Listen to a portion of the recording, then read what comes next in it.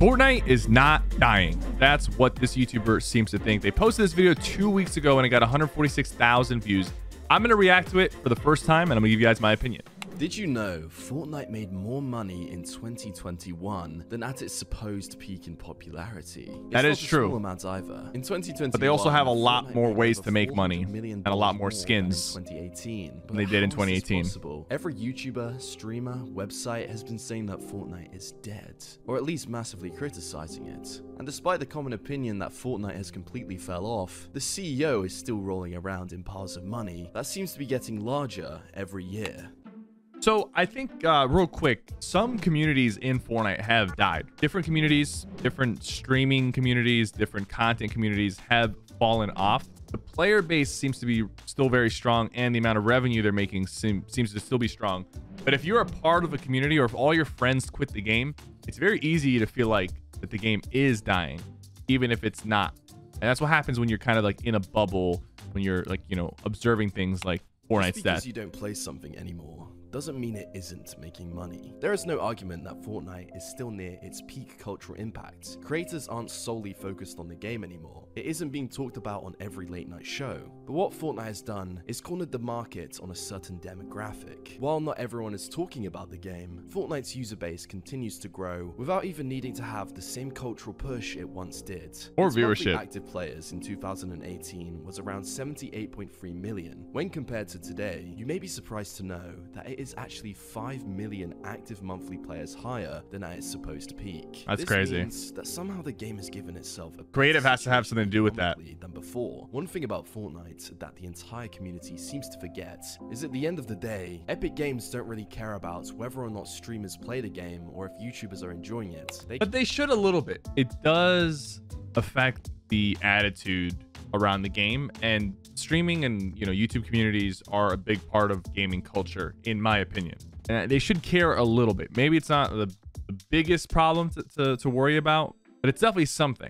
Care about making money, and growing a user base is a great way to make money. In the age of the internet, it is easy to assume that just because something is unpopular in the communities you're in, that it must be unpopular across the board. Realistically, Fortnite is a children's game demographically. The player base is continuing to grow, not based on online popularity, but because parents are seeing it as an option for a safe environment for their kids to game in. A similar comparison would be Roblox. You don't need to be some kind of economic genius to know that Roblox is printing a boatload of money. However, you also don't need to be a genius to know that its target demographic is not the esports community, streamers, or the YouTube world. It's a game designed to give kids a safe place to game and make money while doing it. But I don't think that's the case for Fortnite exactly. Like it can tackle that demographic, but it also goes beyond that. We see that with some of the more mature collaborations that they've done with mature IPs, like, you know, Star Wars or no, they didn't do The Last of Us, but you get what I'm saying. Managed to take that model and apply it to itself, meaning they don't have to worry about the critical opinions of the gameplay from the most vocal people on Twitter. Remember, the majority of the player base is kids, who, judging by the player counts, think the game is still great. However, you won't see these kids' positive opinions going viral on Reddit, but these kids' opinions, along with their parents, matter most to the growth and profitability of the game. Whatever the model, a growing player base means one thing for Epic's bottom line, and that's profits. The overall earnings for Fortnite are broken down on a year-to-year basis. 2018, which was the perceived peak of the game, saw overall revenue of $5.4 billion. 2019 saw a big drop to $3.7 billion, but as of 2020, it began its recovery up to $5.1 billion, and in 2021, it reached a new record of $5.8 billion. And in 2022, Epic Games revenue was projected to reach $6.27 billion. Jeez. And they're expected to keep increasing this number with projections. And honestly, in the next few years, I could see them hitting eventually 10 billion. Just because once Creative 2.0 really kicks in and there's like game modes that spawn in Fortnite that become popular or viral, people will be coming to play Fortnite, but they won't even touch Battle Royale, but they will be playing. And if there's skins and cosmetics and things you can purchase in creative as well, like, it's just gonna be a money printing machine. of $7.6 billion revenue by 2025. Obviously, revenues are not all profit, but assuming no drastic changes in their business costs, it means Fortnite, as of recently, has actually been making more profits than ever. All of this is also without a huge moneymaker that is in the middle of legal issues, which is Fortnite. Oh, they don't even have Apple. You're right. An additional $1 billion of revenue in 2020. They're missing out on Apple. Today, Fortnite Mobile is currently operating. If it comes back, they're gonna make even more. As it's been banned from the How App many Store iPad kids are not playing Fortnite right now? They're playing Roblox because Fortnite's on it. There's so many, bro. Anytime I go visit my family, little cousins, they're on their iPad, they're on their iPhone, they're all playing Roblox games or like Stumble Guys or whatever other mobile games. They can't play Fortnite.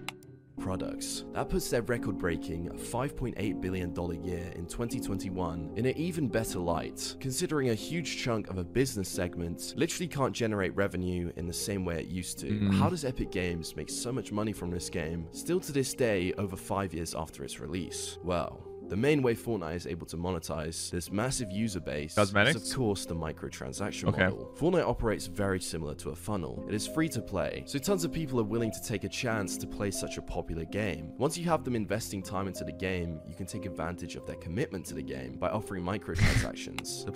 Okay, but it's not as malicious as this guy's making it seem, because the microtransactions are not inherently advantageous. You don't really have a significant advantage. Like, some games will put in things that really force you to buy, and even if it's not like super pay to win, it's still like pretty aggressive in the way they make it kind of almost required if you want to be competitive. But yeah, Fortnite, I mean, it's really skins, and the fact that they can collaborate with any IP makes it a little bit more intriguing. They tend to be more inclined to spend money on cosmetic items, but in the long run, players will often end up spending more money on these items than a paid game would have cost them. For example, in 2020, I spent a lot on Fortnite. Per Fortnite player was $85. That's wow, $25 more than a game would usually cost. And I did not know it was that high. 83 million active players a month, it isn't hard to see how the numbers can stack up. Fortnite isn't the inventor of this model, but they really took it to the next level. No one before. They're not the inventors of like buying cosmetics, but they 100% showed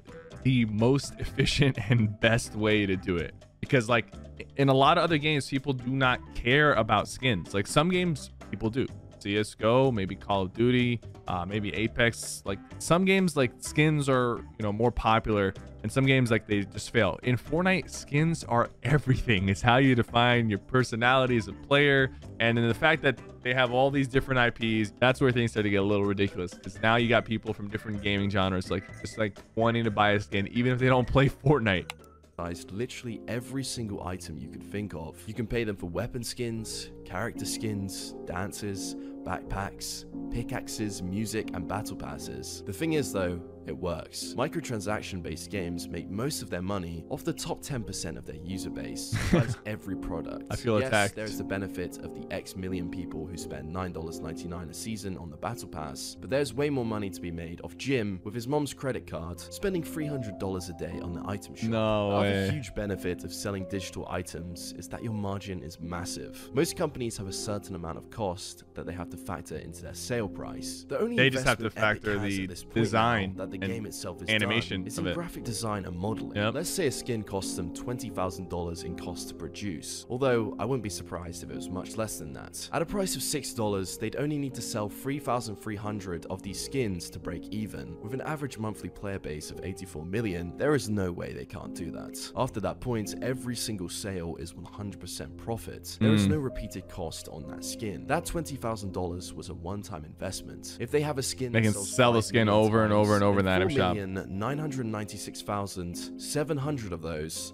were pure profits. There is almost no other business that can do this. Now, if you think about the fact, not even NFTs pulled it off. 85% of Fortnite players have admitted to purchasing DLC. It would be almost impossible for them to lose money on this model. With only one skin released per month at $5, they could sell skins to only 0.0001% of their player base and still be profitable. Wow. Another huge growth engine Fortnite has used to boost their economics is partnerships. When you're one of the biggest games in the world, the Epic Games Store, I remember when it first launched, launched, and I was like, this isn't going to be a big deal. And now there's like so many games from the Epic Games Store. It's ridiculous. The Avengers, Travis Scott, League of Legends, Stranger Things. The list goes on literally forever. This is a genius strategy because everyone wins. The brands get to build hype with their product via Fortnite, and Fortnite builds hype for itself via the product. On top of that, they get a majority cut of whatever product is sold from the crossover, and they didn't have to do much of the marketing. If you come in and buy a Batman skin because you love Batman, Fortnite didn't have to develop that IP. They didn't have to build that customer recognition, but they get the profit regardless. To break down their demographics just a bit further, 25% of preteens in the United States say that they play Fortnite. That's an insane amount of market share for a group that that's crazy, because like when I was a preteen, I was playing RuneScape, bro. Like I was like 1 or 2 people in my class who actually played the same game as me. Cards. You have to realize that this demographic and their other major 18 to 24 crowds are the most susceptible to marketing. This is why it is so genius to do collaborations with brands that already have a built-up customer loyalty. I don't know why he used TG. TG doesn't have a skin. At least maybe not yet. Hopefully he gets one. I'm just wondering why. To reduce their advertising costs and boost their margins. It also makes Is he leaking TG skin? Cheaper when it doesn't have to be all done from step 1 of the creative board. The concerts they do are primarily geared towards their target demographics. And while we've never been in an Epic board meeting, it's our guess. I don't think they make that much money off the concerts though. I feel like the concert, it's like a one-time thing, and they probably have to plan a lot and do a lot of animation for a one-time thing. Sure, a lot of players hop on for the concerts, but that's more like, I honestly see the concerts as more like just hype and community building. I don't see it as like a profit thing. Key strategy in Epic Games customer retention. Imagine your biggest nostalgia game, the one that makes you happy every time you think of it. For many people, that's Call of Duty. Sure, Call of Duty has been in its dumps recently, but the amount of people who still spend money on it due to the fact it's been a part of their life is insane. What do you think Fortnite is trying to do with these live events and collabs? Become a part of their demographics' core memories, or give them good times they'll remember regardless of gameplay. If you and your friends hopped on and had an amazing time at the Travis Scott concert, it didn't matter that the last update was garbage. You weren't there for the game, and if anything, it would make you view the game in a better light. That's true. The event and made memories with your friends. All of this is great for the economics. Those events are the most memorable moments. People are spending even more money on the game than ever before. However, that doesn't necessarily mean smooth sailing from here. Between expensive legal battles with Apple and a massive fine from the FTC recently, there are expenses draining their bank. They had to spend $500 million on that fine. Between legal fees, lost revenue, and the App Store being taken away from Epic, they could have lost billions. But going back to the general hype around the game, it is important to acknowledge that on the content side of things, Fortnite is definitely not doing too well, which is likely part of the reason why people claim it is dying. There are metrics we can use to see the amount of streams being watched for. Streams are down a lot, and people don't really want to watch pubs anymore because they're very repetitive, and people have seen them for, I mean, even Arena. What I'm saying is people don't want to just watch the normal gameplay. Viewership is a little bit higher during tournaments, during new seasons, during update days, but that's about it. Fortnite hasn't really adapted or changed much in the content or live stream space. We're hoping with Creative 2.0 things get a little bit better, but it's going to take some time. And on YouTube, a lot of people have fallen off. Like, we have been able to hold on and still grow, and a few other YouTubers have as well. But there is way more YouTubers who used to do Fortnite who have just completely fallen off and do not get even a fraction of the viewership they usually do. Particular games, and at its peak, over 1.6 billion hours of Fortnite streaming. And what's interesting is they're not being replaced by new YouTubers. Usually that's what happens. Like, new YouTubers come in and they replace some of the older guys who kind of like are not trying as hard. But we're not even seeing that happen yet, or like it happens in other games. What we're seeing is we're just seeing kind of like YouTubers either dwindle down or just kind of hold on, like myself and some others have. But we're not seeing like a new generation of Fortnite YouTubers step up and like really explode. Besides maybe like people who create shorts content, but that's not really where we're looking when it comes to like the success of a game's audience.